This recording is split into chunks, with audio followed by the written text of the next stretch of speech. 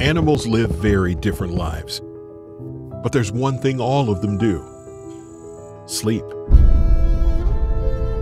Science is just beginning to grapple with the mysteries of sleep. What is sleep for? Why do we dream?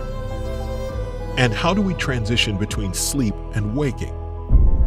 In narcolepsy, sleep intrudes suddenly and sometimes dangerously into waking life, but no one knew why, until two scientists figured out what was going on in the brain.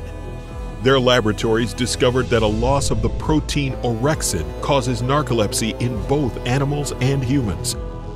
As a result of their work, drugs that stimulate the orexin receptors have now been shown to reverse symptoms in narcoleptic patients.